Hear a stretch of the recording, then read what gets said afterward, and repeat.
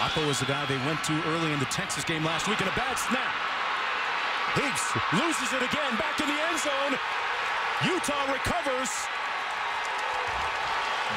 Touchdown, Utes. Derek Shelby with the loose ball recovery. This is a problem Terrence Brown, the senior center, had against Ole Miss. Almost every snap in the Ole Miss game in shotgun was sloppy and to the right. They seemed to have it cleaned up last week. This just misses by a mile. And then Heaps makes a bad mistake. He was trying to throw it away, but he never had a hold on the ball. Should have fallen on it. It's a safety instead of a touchdown. Bad snap. Bad job by the quarterback trying to clean it up. Just fall on the ball, take a loss, or... Fumble. Quezada coughed it up, and Utah recovers it. Michael Walker pounces on the loose ball, the second turnover of the game by the Cougars.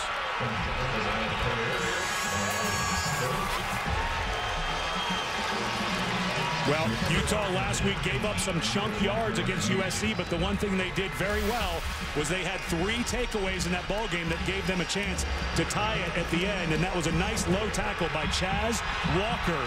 Got his pads down. You hear the word leverage a lot. Look how low Walker gets on this tackle. Kept his head up, hit with his shoulder pad. You can't teach it. I wouldn't be surprised for a fade here. Hands it off to Luigi up the middle. And he's brought down at about the 3-yard line, and there's a fumble, and Utah comes up with it again. The 3rd turnover of the game by the Cougars. Joe Kruger with a big hit up front. This game feels so similar to USC for Utah defensively.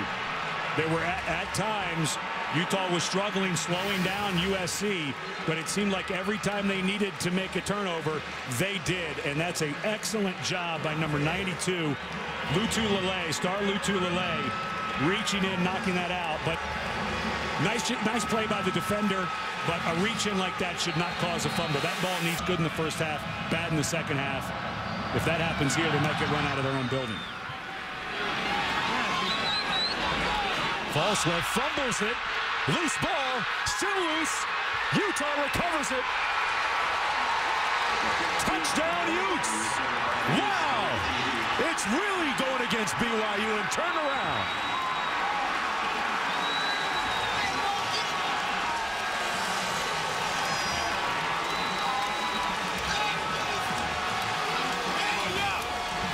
An avalanche of turnovers.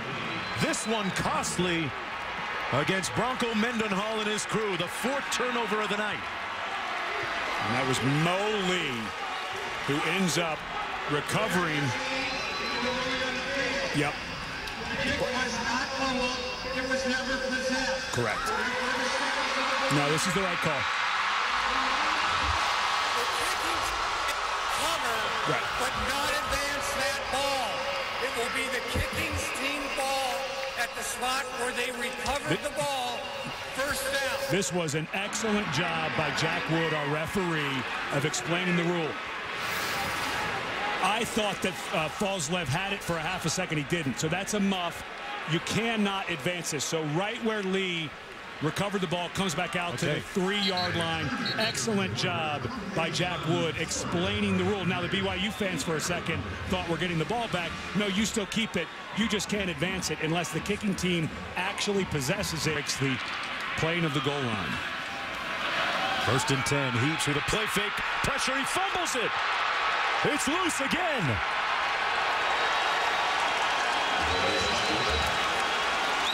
Trevor Riley might have been the first guy there for Utah. He made the hit. And it's Utah football on the 6-yard line. Another calamitous turnover for BYU.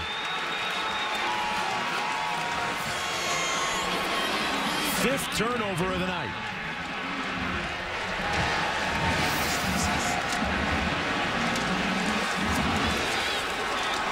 Well, we saw earlier the great pickup, blitz pickup by Utah.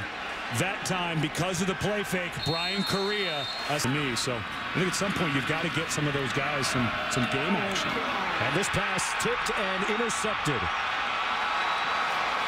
Utah's defense with another pick. And talking a little bit of trash.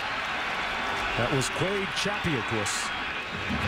J.D. Falslev had it go off his hands. Intercepted by the use of 19 Quade.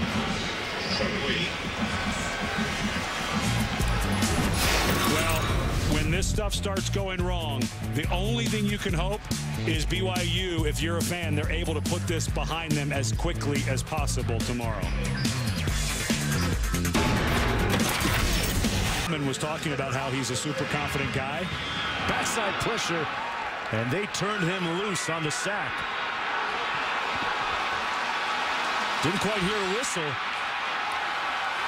Fehoko waiting for the signal. Touchdown, Utah. Trevor Riley made the hit. Touchdown, Utah. VJ Fehoko.